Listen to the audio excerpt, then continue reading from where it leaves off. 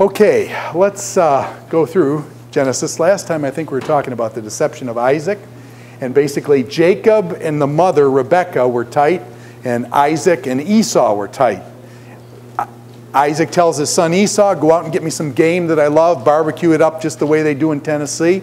And then Jacob's mother overhears that, and she pulls Jacob aside and says, hey, we're going to go in and deceive him.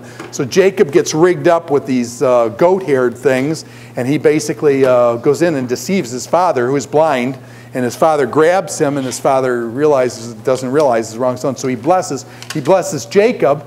Esau comes in then and says, Dad, you only got one blessing. My brother ripped me off. And Isaac seems to know that he's done wrong, and he says, no, Jacob is to have the blessing. And so Isaac says, no, the blessing needs to stay with Jacob. I will give you a blessing, my son, but you're going to basically serve your brother and that kind of thing. So you have this deception of Isaac and this parental favoritism, the father favoring one, the mother favoring the other, causing this sibling rivalry, and this Jacob's lie, his deception. And Jacob's name sounds like deception, or heel grabber on the way out, but deception also, Jacob, sounds, it's not from the direct root, but it sounds like a deceiver. And so Jacob deceives his father, which is really a bad thing, and then seeking the power of the father's word. Now, what I'm wanting to suggest is that while Jacob lies to his father, and he gets away with it, so to speak, does Jacob's lie have consequences? It has consequences for Isaac, because Isaac, this guy is a blind old man, and now he realizes everyone that he should be able to trust would be what? His own family. I mean, his wife. Can he trust his wife? His wife has betrayed him. His sons have betrayed him. And so now he's a blind old man realizing the people that are closest to him, he can't trust any of them. And so Isaac, it says, just was trembling. He's an old, blind old man, and he's left without anybody to trust. Esau, what happens because of the lie to Esau? Esau starts plotting, saying, when Dad dies, I'm going to kill Jacob for what he did. When Dad dies, he's going to let it go until Dad dies, but when Dad dies, I'm going to kill him. And by the way, was Esau the kind of person that would do something like that? Is Esau a hunter who goes out and kills animals and things like that? And Esau would do something like that. And so Esau starts plotting the death of his brother. Now, Rebekah was also in on the lie. Rebekah was the wife of Isaac. And with Rebekah, her favorite son is going to leave for 20 years, and she is left with whom? Her daughters-in-law. Esau married 2 Hittite women, and Rebekah can't stand these women. Now, question is, have you ever seen a mother-in-law with daughters-in-law? Is that a problem? I just want to tell you right up front, mothers-in-laws and daughters-in-laws, is that a problem? There's all sorts of tensions can happen there. You got too many women, what do they say, too many cooks in the room, too many women in the room like that. You got loyalties for the son. Is the son loyal to his mother, or is the son loyal to his wife? Okay, so you get this kind of thing. By the way, I've often said, you're out looking for a good wife, a woman. I'll say it from a woman's perspective. A woman's looking for a good man. Is one of the things you should look for how that man treats his mother? No, I'm serious. When you're looking at a guy, the way a guy treats his mother, that's important. Okay, but anyway, so Rebekah can't stand these Esau's wives, and so she's going bananas because she can't stand them. Jacob has to leave for 20 years. He's going to flee to Haran up in Mesopotamia, northern Mesopotamia. He's going to flee. He's not going to see his family for 20 years, okay? Even his internet service is going to be cut off. There's going to be no connection with his family for 20 years, basically. So, are there consequences to the deceiving of the father? Were there consequences for everyone that was involved? Yeah, so this is a big deal. Now, what happens with Jacob? Jacob's going to flee because his brother's going to kill him. And so he flees. Where does he go? As he's going, and let me just can I use this room as a metaphor? Okay, this room is a metaphor. This is Israel, okay? You guys are the Mediterranean Sea.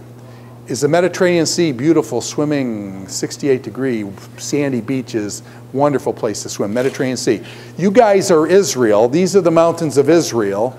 Okay, up there is the Sea of Galilee in this canyon here, the Sea of Galilee, Jordan River, and I'm the Dead Sea.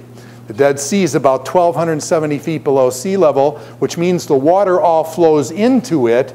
How does the water get out? It doesn't. It has to evaporate. When the water evaporates, what happens?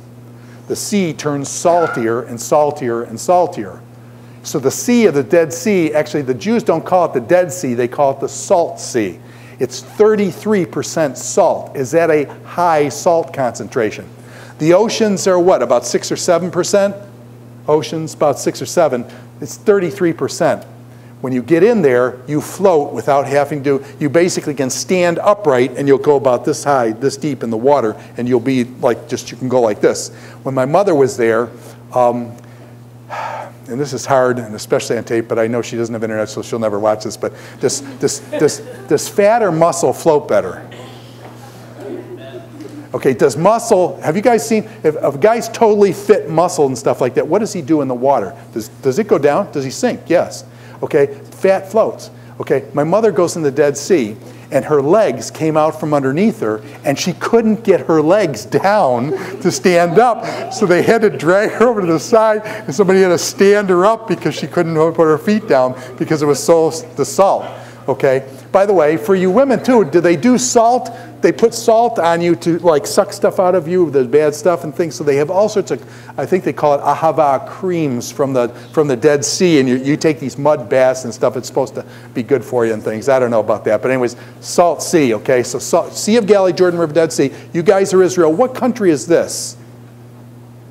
Okay, it's on the other side of the Jordan River. This is the country of Jordan today. King Hussein, his wife is actually American, really good guy. King Hussein's good king over there and stuff. But anyway, so this is Jordan, Sea of Galilee, Jordan River, Dead Sea, Israel, Mediterranean Sea. We'll come back to this in a minute. Where's Jacob going? Jacob is heading from down south. He's going up right into that region, and basically he goes to the place called Bethel, or Beit El. Now, when you look at Beit El, or Bethel, okay, Beit El, what does El mean? You should know that by now. El means God, okay? El is a short form of Elohim. Elohim means God. El is a short form. So Beit means house of. So Beit El means house of God. Now, by the way, you guys know Beit because you know Beit Lechem. Has anybody ever heard of Beit Lechem? Beit Lechem? Bethlehem? Beit Lechem, or Bethlehem, is Beit, house of, Lechem is bread. So Beit Lechem is house of bread. That's where Bethlehem comes from.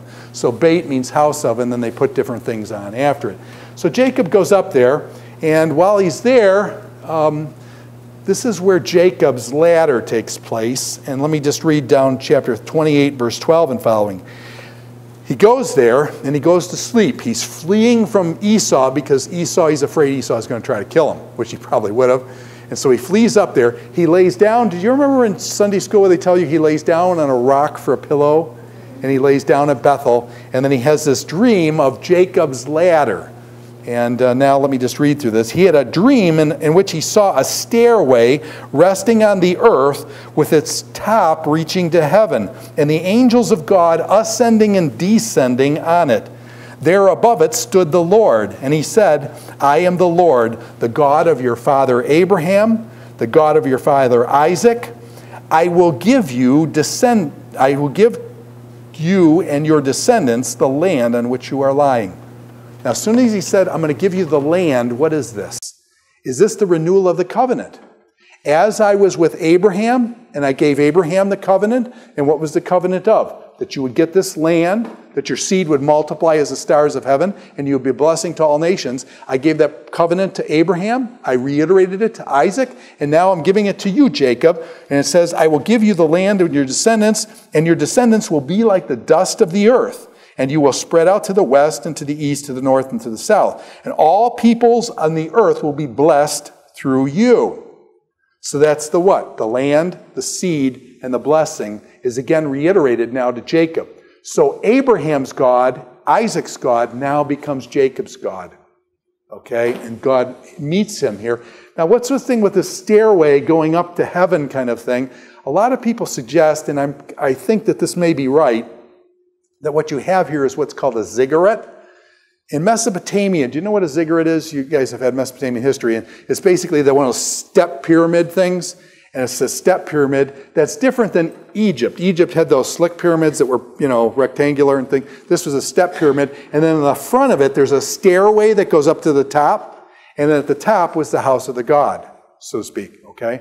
And so some people believe that what Jacob is seeing here is a Mesopotamian ziggurat. The ziggurat was actually like a mountain. It was like the people built a mountain where their God could dwell at the top. And so God uses that imagery. God uses that imagery to say Jacob, because Jacob's familiar with that imagery and things like that. And so this Jacob's ladder may have been a ziggurat form. Again, we're guessing on that. Nobody knows for sure. I mean, we weren't there with the video camera or anything, but so we don't know for sure. But it seems like this stairway going up with God at the top, that would be like a ziggurat kind of configuration.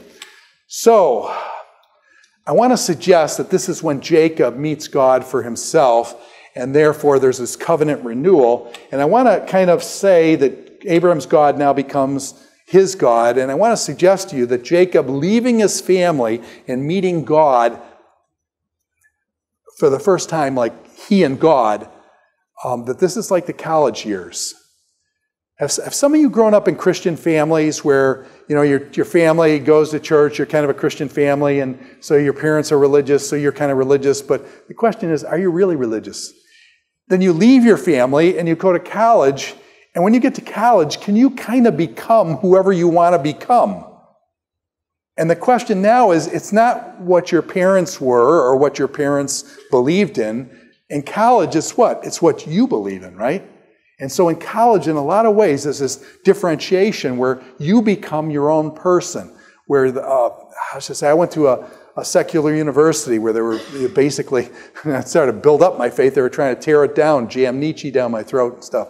And it was just like, and I had to decide, am I gonna, still accept God and the principles that I grew up with, or do I become this kind of new person and explore all this new stuff that, and things. And so I had to make a decision on those types of things. So in college, there's this really differentiation in terms of meeting God for yourself kind of thing. And so I think in many ways, Jacob going to Bethel is this kind of like this meeting of God for himself. Yeah, God is the God of Abraham, Isaac, but that's not the question whether God is the God of Abraham and Isaac. Now the question becomes, is God Jacob's God?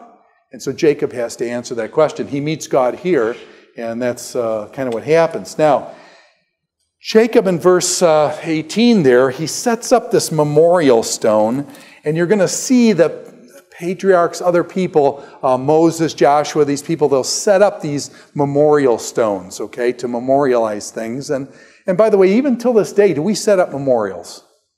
If you go down to Washington, D.C., are there memorials to this day? Has anybody ever been up to Washington Memorial, a really high Washington Memorial? And did you see that? They had an earthquake, and some guy had a video camera up on the top of the Washington Monument, showing the whole monument start to move. Do you think that'd be real fun to be up on the top of the Washington Monument when there's an earthquake?